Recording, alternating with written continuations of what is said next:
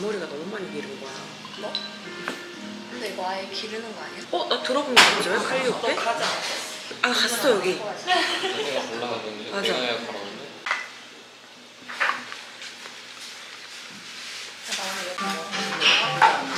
왜냐면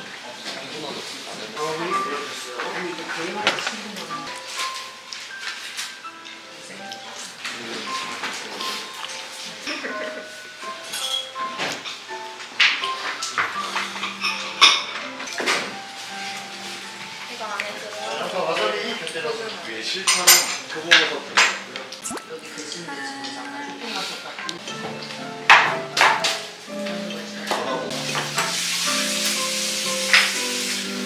왜 이렇게 조금 먹는 거지?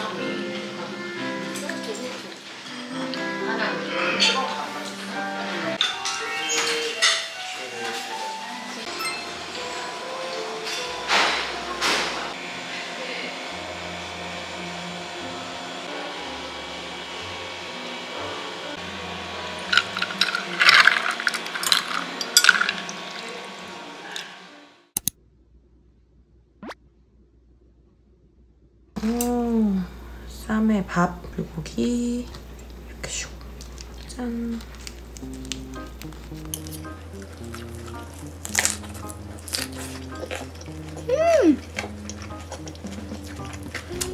맛있어? 엄마가 방금 끓여주신 된장찌개.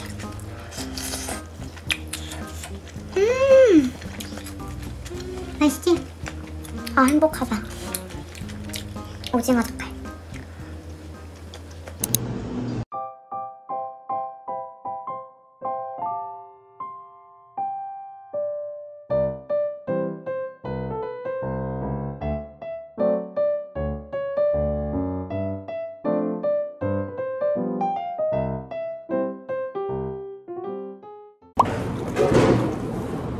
사과 도넛이니까? 쫄깃쫄깃해. 이거 먹어볼래? 크림 맛이라고?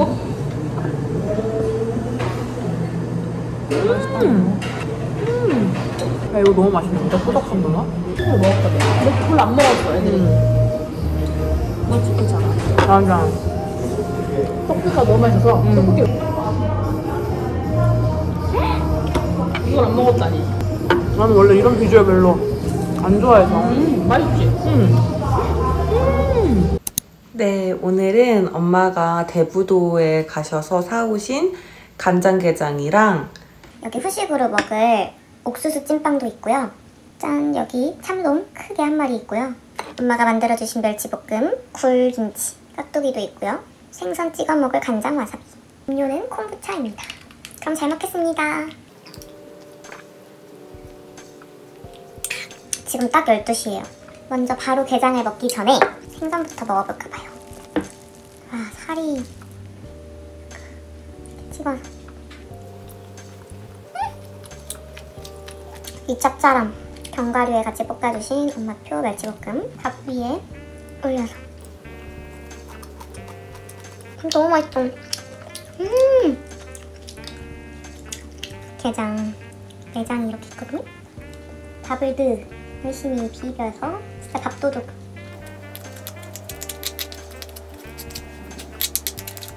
내장 꺼내온 거 인내심이 필요한 만큼 맛있습니다.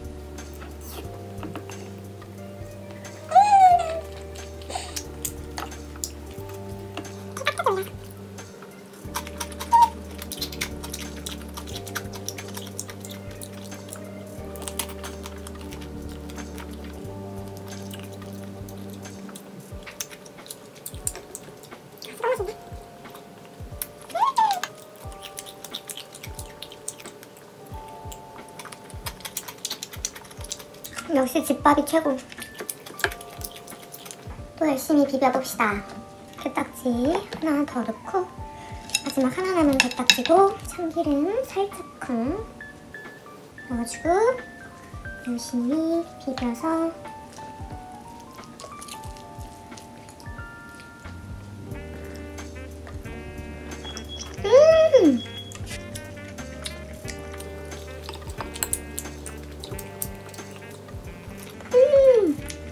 이거 참기름 꼭 넣어서 먹어야 되네. 훨씬 맛있어요.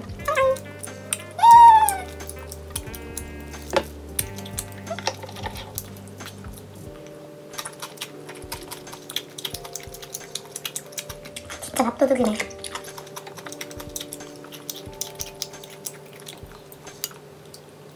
잘 오동통한 거 보이시나요?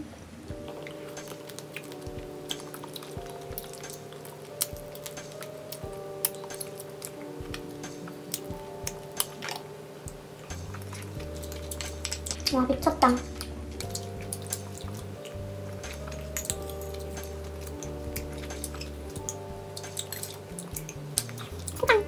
밥 한 공기 뚝딱이다. 소식은 옥수수찐빵.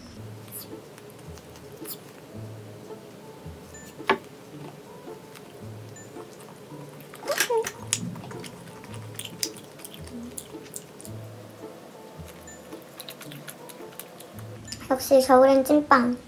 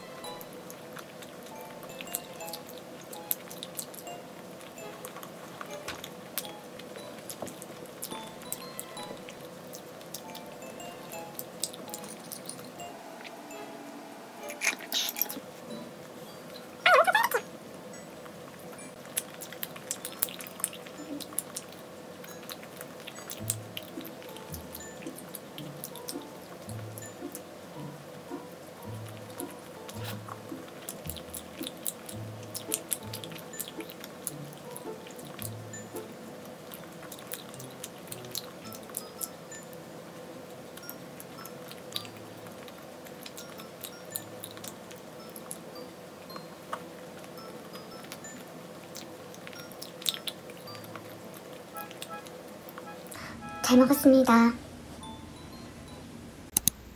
네, 오늘은 신상 볶음면을 준비해봤습니다. 원래 본식은 도넛이어가지고 도넛 먹기 전에 입가심으로 한 봉지만 끓여왔어요. 그럼 잘 먹겠습니다.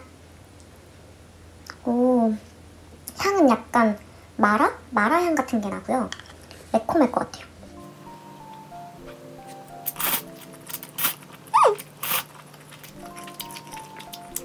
약간 면이 엄청 꼬들꼬들해요.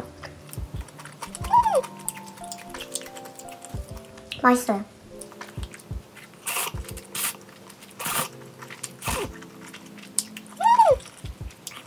살짝 불닭의 향이 느껴지는데 불닭보다 맵지는 않은? 맛있다.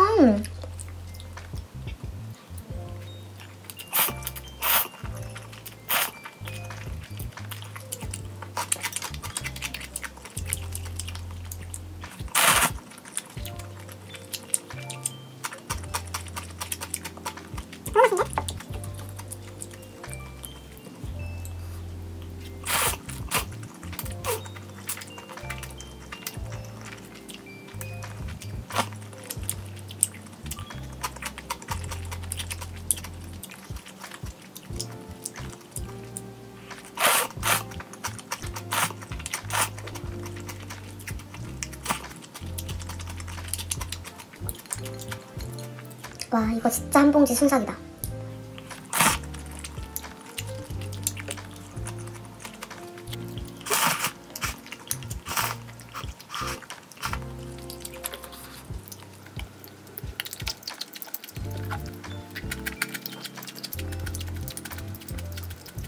잘 먹었습니다.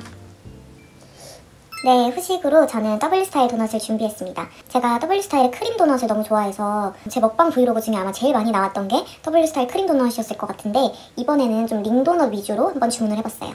음료는 아이스 아메리카노입니다. 그럼 잘 먹겠습니다.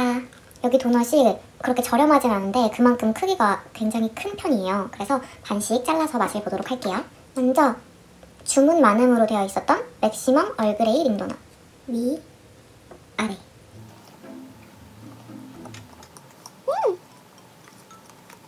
엄청 꾸덕해요. 얼그레이는 되게 진하고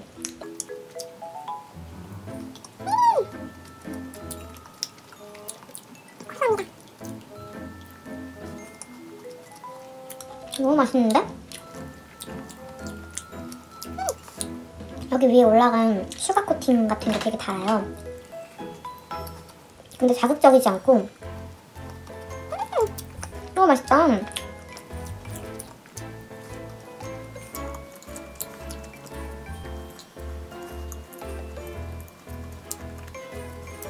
얘는 너무 단 거 말고 적당히 담백하면서 달달함이 은은하게 퍼지는 정도. 그 정도의 디저트를 좋아하시는 분들이 좋아하실 것 같아요.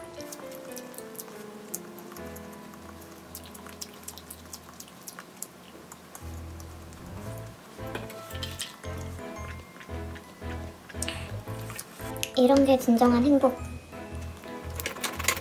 이것도 몇 번 먹어봤는데 은근 담백하니 맛있어요. 튀어나온 크림.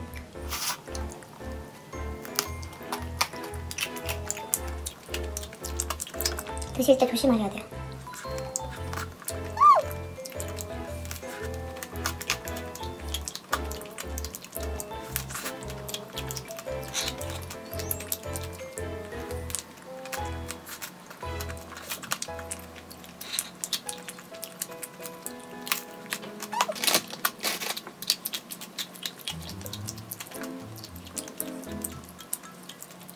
아, 진짜 크림 도넛은 정신을 못 차리겠다. 위에 가루가 많아가지고 이거 드실 때 진짜 조심하셔야 돼요.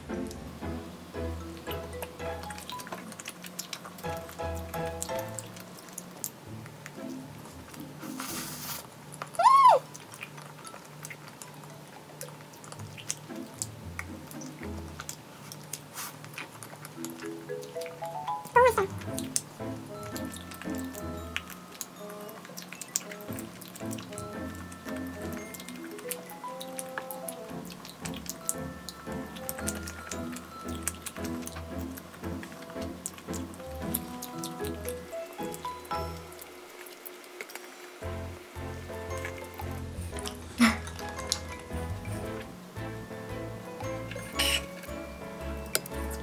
이번 주 토요일에 먹고 반해가지고 또 주문해봤어요.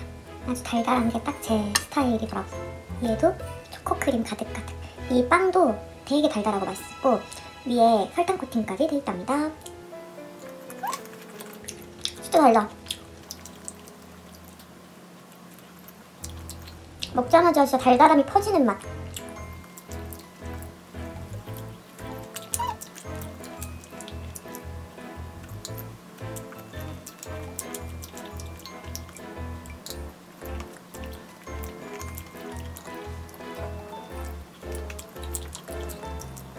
지금까지 먹은 것 중에 제일 나아요. 이 맨 처음에 먹은 얼그레이 링도넛은 되게 꾸덕했거든요.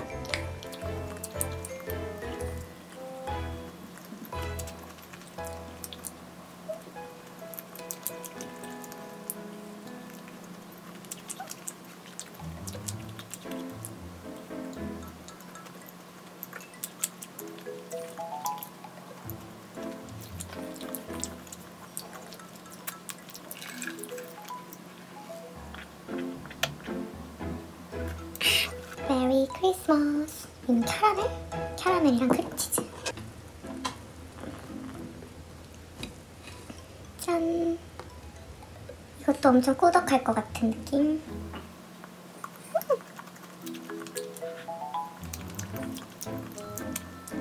위에 올라간 튜브가 되게 맛있거든요.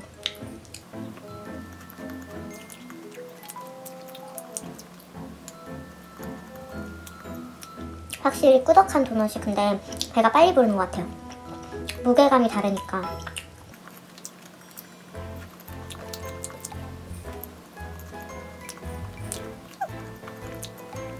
와, 얘도 진짜 진하다.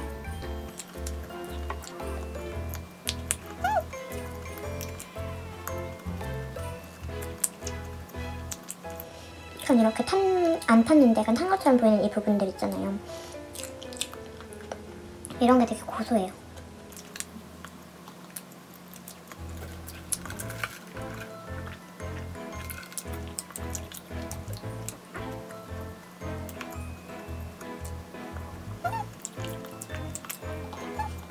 오늘 진짜 너무 잘 먹었다.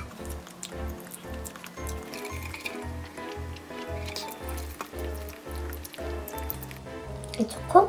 얘가 1등. 보통 분들은 이거 반 정도만 잘라 드셔도 든든하다고 느끼실 수 있을 만한 그런 무게와 양입니다. 저는 김치를 조금 먹어줘야겠어요. 잘 먹었습니다.